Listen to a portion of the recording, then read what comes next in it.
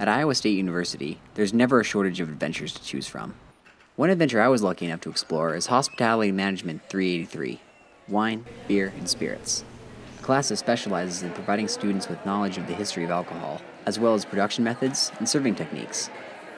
I got an opportunity to sit in on a lecture and speak to the professor who has been passing on his expertise on hospitality excellence for over a decade. My name is Stuart Berger, and I've been teaching here at Iowa State for 13 years for this class, but I've been actually affiliated with our department for over 40. I had an option of teaching 3 classes about 13 years ago. One of them was club management, one of them was introduction to wine, beers, and spirits, and one was introduction to hospitality management. And I've always had an interest in wine, beers, and spirits, so I said I'm going to take that one because it looked like the most fun.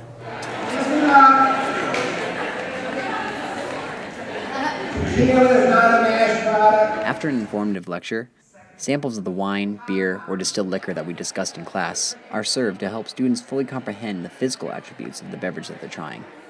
Professor Berger explained to me how such a wide range of drinks are selected for the course. It starts with the curriculum. You go through what you want to teach, then you look at the areas in the curriculum that you have, and then you find beverages that are representative of what you want to teach and what are the best samples that bring out your discussion, and you go and find out what's available, you talk to your providers, and then you see if you can get them. After that, bottoms up.